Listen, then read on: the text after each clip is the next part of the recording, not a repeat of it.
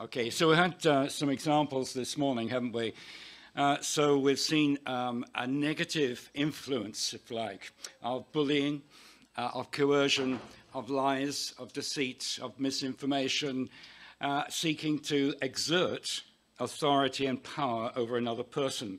So if we took a dictionary definition of influence, that's what's happening, isn't it? The power or capacity to make an effect on the character, development, or behavior of someone or something. So that's what Putin is trying to do. But we've had another example of Mission Possible, and we've seen the influence there of a group of people who are seeking to affect the behavior and the hopes and the future life of another group of people. And then we've just heard from Poland of what is happening there. So there are negative influences in our lives, and there are positive influences in our lives. We ought to celebrate the positive, but be very aware, very wise as we recognize the negative things happening in our lives. So let's move on, because I want to really push this forward if we can. So what are the influences at work in our everyday lives? And we really, really need to be conscious of these things.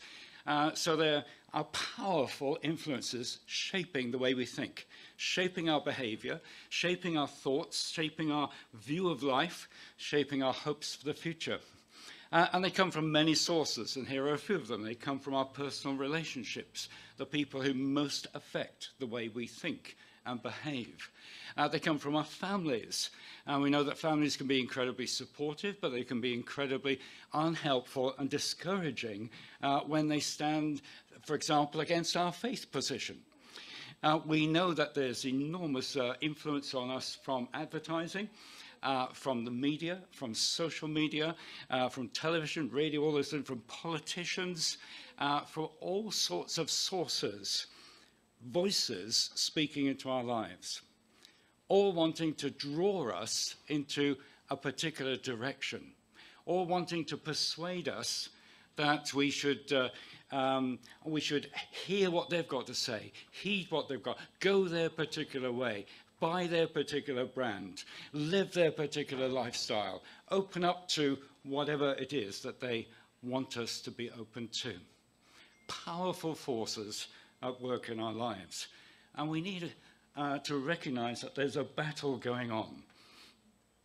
I don't know whether you recognize that, but there is. There's a battle to win your loyalty, to win your cooperation, to win your buying power. There's a battle going on to control your thoughts.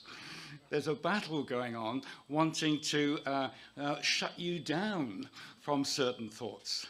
And we can see that happening very, very clearly in totalitarian states. The way that all sorts of media is shut down, people are controlled, they are being manipulated and coerced to come into line with the authorities. There's a battle going on. And there's a spiritual battle going on too. There's a battle going on to persuade you to be loyal to and to follow another way of life other than the way of life that you were created for. The way that God created us to know him, to love him, to follow him. And there's a battle going on to persuade us that there is no such God, or that God is vile, or that God is a God causing suffering in the world, or that God is dead, that God is irrelevant. There's a battle going on in our lives, in our minds. Oh, it suddenly stopped on me. Try again. Oh, that's unhelpful. There we go. Nope.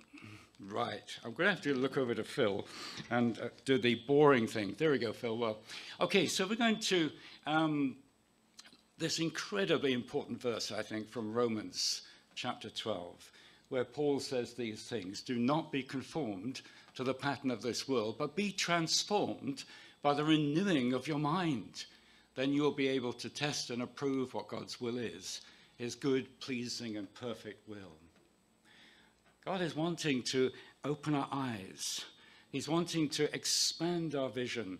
He's wanting to replace lies and deception with truth. There's a a transforming process that he wants to take us through so that we might know him, so we might hear his voice. We might be confident that we're hearing his voice, that we might begin to walk more and more fully in his way, become more and more conformed to his life, to be more like him, to be transformed by the renewing of our mind. So what fills our minds, what our minds are occupied with, is really, really important. So if we go on, Phil, please. So we're thinking here then about, have we shot on to? Don't worry. We're thinking here about Ezra 9, and we're thinking about the power of influence, and we're thinking about what insights might we gain from that this morning. And I shall try to be brief. Let's just pray again, shall we? Father, this is such an important topic. Lord, you know how powerfully Satan and the world around us want to control our thinking, want to restrict our thinking, want to dumb you down, Lord, want to make us small or irrelevant. And we're praying today, Lord, that we would be reminded of those forces at work in our lives every single day, every hour, every minute of our lives. Help us, Lord, grow in our capacity to be able to withstand those voices, because we're listening to your voice, because we're walking closely with you, because we're hearing clearly from you. Lord, be the most important influence in our lives. Be the one who most shapes us and molds us. Be the one who most reassures us and gives us strength and courage to face what is happening in our lives. So, Lord, guide us now as we explore further in Ezra 9. We pray it in Jesus' name. Amen. So let's use a little bit of imagination, shall we? So if we go on to the next slide, please. I want you to imagine the experience of the people of God, the people of Israel. They have their city destroyed by the Babylonians. They're taken into captivity. Just try and get into that. What does that feel like, to be uprooted? And that's exactly what's happening for some people right now, fleeing from danger, being moved from all that's familiar and comfortable and deep-rooted in their lives. This was the experience of the Israelite people, taken into captivity. Imagine yourself going from a backwater place such as Judea into the heart of the empire, seeing the might and the power and the authority and the wealth and the success of this people. And imagine what effect that would have on you going to the big city and seeing how contrasting that is to your life. Imagine 60 years of being immersed in Babylonian culture. 60 years. Imagine how little by little that would seep into the souls and hearts and minds of those people. Imagine how you'd want to get into work, into prosperity, into ownership, into agreement with the culture around you. So some would integrate, but some kept their own identity as a Jewish people. And don't we find that difficult? Because all around us, we're living in a culture that is seeking to shape and mold us, and is seeking to draw us away from a clear Christian identity as a follower of Jesus. And it's drawing us and persuading us by 1,000 voices to fall into line with the world around us. So after those 60 years, some at least had kept their identity, and they returned back to Jerusalem. And imagine again what that's like. Everything's changed. There are far bigger and at times hostile communities that you're trying to settle into. And as we've been reminded, for 15 years, there was a lack of progress. Having started well, the temple stopped being built because of the strength, the hostility, the coercion, the influence of the people around them. And I think it was Tom who was reminding us about how easy it was to imagine, wanting to say 15 years, let's just fall in line a little bit. Let's just, relate to the people around us. Let's start to build our lives. Let's start to try and have a comfortable life, a peaceful life. So we want a bit peace with the people around us. There's a little phrase that comes up so often in discussions about people with very strong different views. And it's a powerful one. It works both ways, negatively and positively. That little phrase is, they're really nice, Really nice. So when you meet all these people who are wanting to kind of draw us away from Jesus into their lifestyles, into their ways of thinking, so often, well, it's so attractive. It's so comfortable. It's so easy. Who wants to be battling all the time? Who wants to be warring with these? They're really nice people. And there's so much truth in that, isn't there?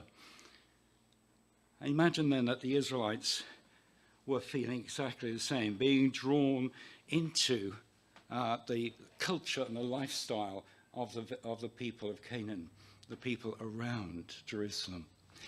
And imagine too the way that over all of that period, how we become desensitized to the worst of that other culture. How we begin to accommodate to it, and how we begin to accept it as, well, that's life, isn't it? And we experience the same. We become desensitized to the things that God says are wrong, the things that are harmful, the things that will lead to destruction in people's lives. So we dumb down sin. We start to say what God says is wrong is, well, it's not that bad, really. Because we want to fall or be on good terms with the world in which we live. We become increasingly desensitized. So gradually absorbing into ourselves the values and the practices of the people around us. So it's okay then to marry other people from other races and other cultures and other religions. It's okay to develop business partnerships. It's okay to have those deep and they are impacting relationships with the people around us. D.A. Carson says this, if we could just move on to the next, that's brilliant. Yeah, okay, this is quite a powerful quote, I think, really, and I wonder how it affects you. People do not drift towards holiness apart from grace-driven effort. People do not gravitate towards godliness or prayer, obedience or scripture, faith or delight in the Lord. We drift towards compromise, and we call it tolerance. We drift towards disobedience, and we call it freedom. We drift towards superstition, we call it faith. We cherish the indiscipline of lost self-control, and we call it relaxation. We slouch towards prayerlessness and delude ourselves into thinking we're escaping from legalism. We slide towards godlessness and convince ourselves we've been liberated. Ponder that one. Let's move on. So we read in Ezra 7 and 8 about Ezra returning with a small group of people. There are priests and Levites and temple singers, and those who are going to support and encourage the development of the worship life of God's people. And quite soon, what we see is Ezra recognizing that the country or the people are in crisis. And the crisis is to do about their relationships. So let's look at Ezra chapter 9, verse 1. And I will put up little bits and pieces as we're going along. So here we are in chapter 9, verse 1. After these things had been done, the leaders came to me, to Ezra, and said, the people of Israel, including the priests and the Levites, have not kept themselves separate from the neighboring peoples with their detestable practices, like those of the Canaanites, Hittites, I'm getting dry-mouthed here, Can you pass some water up, lovely? Perizzites, Jebusites, Ammonites, Moabites, Egyptians, and Amorites. Thank you. They have taken some of their daughters, They've taken some of their daughters as wives for themselves and their sons, and have mingled the holy race with the peoples around them. And the leaders and officials have led the way in this. On to the next slide. It should highlight. There we go. Here's a key verse here, or a key part of that. Mingled the holy race. What was disturbing? What was the crisis that Ezra was being faced with? This was something to do with the people mingling themselves with the other tribes, the other people, other cultures around them. Why is that so significant? Let's go on to the next slide. Take us back to Abraham and to God speaking to Abraham in Genesis 28:14. He said, "Your descendants will also be like the dust of the earth, and you will spread out to the west and to the east and to the north and to the south, and in you and in your descendants shall all the families of the earth be blessed." So we're reminded here that God has a mega purpose, and his purpose is to reach out to all peoples everywhere and to bring them back to himself, bring them into a new relationship, a renewed relationship with himself. If we go on to the next slide, please. He wants to create a holy nation. Here is Moses, and speaking to Moses in Exodus 19, verses 5 to 6. "Now, if you obey me fully and keep my covenant, then out of all the nations you will be my treasured possession. Although the whole earth is mine, you will be for me a kingdom of priests and a holy nation." So here was a people who didn't deserve this. Here were a people who were no more special than anybody else, but God chose them to be the means by which he would reach out to all peoples. I want you to be a holy people, a dedicated people to me, a people focused on living my way in obedience to me and showcasing to the world what it's like to be a people under the care of a loving God. Now on to the next slide. So here's the connection with our reading today. So as part of that being my people, part of that being a set apart people, a holy people, do not intermarry with the people around you. Do not give your daughters and their sons, or take their daughters to your sons, for they will turn your children away from following me to serve other gods. For you are a people holy to the Lord your God. The Lord your God has chosen you out of all the peoples on the face of the earth to be his people, his treasured possession. So God, desiring to create a dedicated, holy people, is saying, here's a warning here, is if you refocus your eyes outward onto the nations and the peoples around you, you will find yourself being drawn away from me. You will find yourself in a constant conflict between what I say and what they say. And if you intermarry with them, which is one of the most powerful ways of changing people's attitudes and views of life, then you will find that the influences of those other people will come into your lives, will come into your families. And that's going to be a really difficult thing to resist. So let's move on. Back to Ezra 9, verse 1.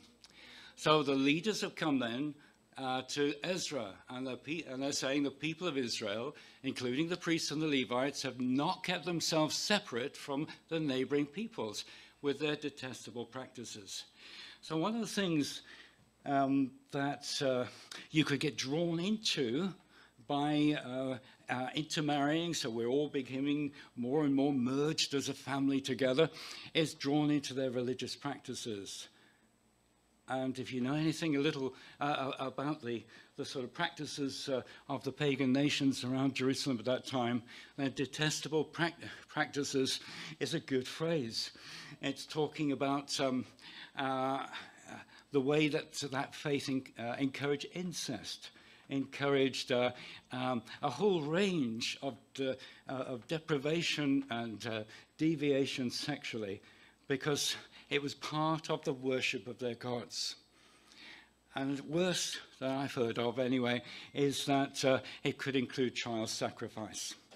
So you're persuaded by focusing yourself or becoming committed to another god, loyal to that particular way of living, obliged to follow that path of life because of the commitments you've made socially, commercially, and in every other way. You find yourself being drawn down a path of influence from another source. It's quite a dreadful thing. In Israel, went to one of the places where Baal worship took place, and they say, here, right on these altars, these stones, you see, children were sacrificed to God, to that God. Awful, detestable practice. That's what's going to happen if you follow the influence of those who are not godly. So how was, if we can go on please, how was Ezra responding to this? And the next slide. Well, he could, and it says this in chapter 7, he could have ordered the imprisonment of those leaders who were arranging the intermarrying of their children. He could have had them imprisoned. He could have had their properties confiscated. He could, in fact, have had them executed. But he didn't. He could have preached a sermon. He could have lectured. He could have done his best to make the few people feel guilty and miserable and just a terrible people. He could have called for repentance and confession, but he didn't, did he? What he did was this. What he did was fall on his knees. What he did was to tear out his hair or parts of his hair. What he did was to demonstrate how deeply grieved he was by ripping his clothes. He fell on his knees. And the word here is appalled. He was appalled. And what I discovered here, again, with a definition of appalled, is that it's about a pale face. If you go into the Latin, apparently. So imagine the color draining from your face. Imagine being stunned by this news, being shocked, horrified, dismayed in the greatest extent by what you've just heard. Here is a people who, if they continue down this road, are abandoning what God has said, and closing down the possibility that God, through us, a holy people, are going to reach out to all the world. All of that is now jeopardized by what Ezra is seeing around him. He is appalled. And if we go on to verse 4, he went to the temple, he prayed, he sat there in silence. He was trying to absorb the pain of that and the extent of what that could mean.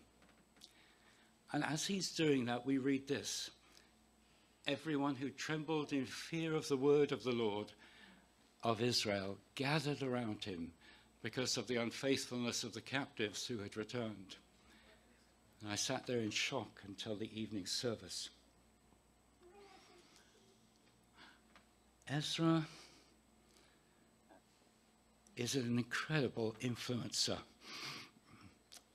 He set an example. He identified with the weakness and the faults of his people. He didn't reach out and condemn, but he fell on his knees to pray for them. And there were people around who were observing that, who were watching that, who were seeing that, and people who also honored God, whose spirits were open to being told and encouraged that what Ezra is doing is right, what we are doing is wrong. And they trembled. It says in fear, but you know that word fear in the Bible is much more about awe and respect and not groveling before God. It's honoring him. And this other group of people now join with Ezra. They now want to be a people who are obedient to God.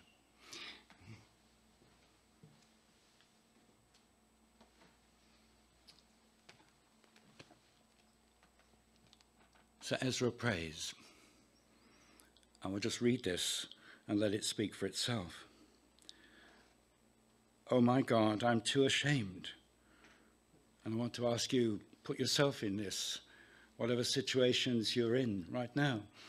How have we compromised with the world? How have we listened to the voices around us? How much have we given in to those influences that would persuade us that it's okay to do what we're doing? Oh Lord, I'm too ashamed and disgraced to lift up my face to you. Because of our sins are higher than our heads, and our guilt has reached to the heavens. From the days of our forefathers until now, our guilt has been great. Because of our sins, we and our kings and our priests have been subjected to the sword and captivity, to pillage and humiliation at the hands of foreign kings, as it is today. But now, for a brief moment, the Lord our God has been gracious in leaving us a remnant and giving us a firm place in his sanctuary. And so our God gives light to our eyes and a little relief in our bondage. Though we are slaves, our God has not deserted us in our bondage. He has shown us kindness in the sight of the kings of Persia. He has granted us new life to rebuild the house of our God and repair its ruins. And he's given us a wall of protection in Judah and Jerusalem. But now, O our God, what can we say after this? For we have disregarded the commands you gave through your servants, the prophets, when you said, the land you're entering to possess is a land polluted by the corruption of its peoples. By their detestable practices, they have filled it with their impurity from one end to the other. Therefore, do not give your daughters in marriage to their sons or their daughters to your sons. Do not seek a treaty of friendship with them at any time, that you may be strong and eat the good things of the land, and leave it to your children as an everlasting inheritance. What has happened to us is a result of our evil deeds and our great guilt. And yet, O God, you have punished us less than our sins have deserved, and have given us a remnant like this. Shall we again break your commands and intermarry with the peoples who commit such detestable practices? Would you not be angry enough with us to destroy us, leaving us no remnant or saviour or survivor? O Lord God of Israel, you are righteous. We are left this day as a remnant. Here we are before you in our guilt, though because of it, no, not one of us can stand in your presence. And if we go on to the next slide, you might be affected by this powerful verse that's so often used. This is what Ezra is doing. This is what he calls you and I to do when we walk away from God. If my people who are called by my name will humble themselves and pray and seek my face and turn from their wicked ways, then I will hear from heaven and I will forgive their sin and heal their land. And I think God would say that as powerfully to us today as he said in those years gone by. And if we move on to the next slide, please. If we were to just poke our nose into Ezra chapter 10, verse 1, we read this. Now, while Ezra was praying and making confession, weeping and prostrating himself before the house of God, a very large assembly, men, women, and children, gathered to him from Israel, from the people, for the people wept bitterly. Ezra, a single man, fell on his knees before God, heartbroken over what he saw.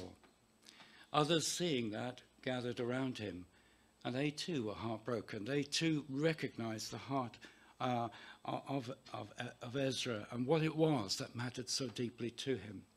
And they joined with him. And now here we read of an even bigger group of people who are also recognizing that influence has been growing. And Ezra's influencing us even today. So what can we draw from all of this? Very quickly, if we can just move on. So there's a few slides to pop, just a few key strokes, please. Applying the insight, sir? No, back one. There should be 3. Just try it. 1, 2, 3. Doesn't matter. I'll say it. Okay. Right. So applying these insights then to ourselves. So the first one would, let's remind ourselves of the battle of the mind. That the world around us is seeking to persuade us to follow its way, is seeking to persuade us to abandon our identity as Christians and our following of Jesus. Let's recognize that battle. Let's also ask God to help us increasingly to be clear about what we're hearing from him, so that we know with confidence that you say this, and this is the truth, and this is what I stand on, and this is where I should go. And we need to learn how to hear, because there's so many voices, so many powerful voices seeking to draw us in another direction. So the counter to that, we need to learn to hear God. Hear him well. And then that final little encouragement there says, never underestimate the influence of the people you have allowed into your life. At work, at play, at school, wherever. Those people have an influence on us. So are we walking as people who are conscious of these things? People who are seeking to be graceful and gentle and kind in this world, following Jesus, yet not falling into line with the attitudes and values of the people around us. Powerful thing. Let's just pray, and then I think we need to hand back to Steve. Father, you have described yourself as a holy God, separated, set apart, distinct, special, pure, lovely, complete. And you've called us to be your people, to share with you in these things and more. And you've called us to separate ourselves from the nations around us so that we might follow you completely. Lord, would you please forgive us for the many, many times, and I would put my hand up to this very much, the many times of compromise, of not speaking up, for the many times of seeking the easier path, for the many times of avoiding conflict and confrontation, for the many times of wanting peace, but it's a false peace. Please forgive us, Lord. Help us to be the people who delight in you, who showcase you to the world, who are different, holy, set apart. Help us in this. And Lord, remind us, please, that every single one of us can be a powerful example to the people around us. Remind us, Lord, that the way we live our lives is directly speaking to the people, to our families, our friends, our work colleagues.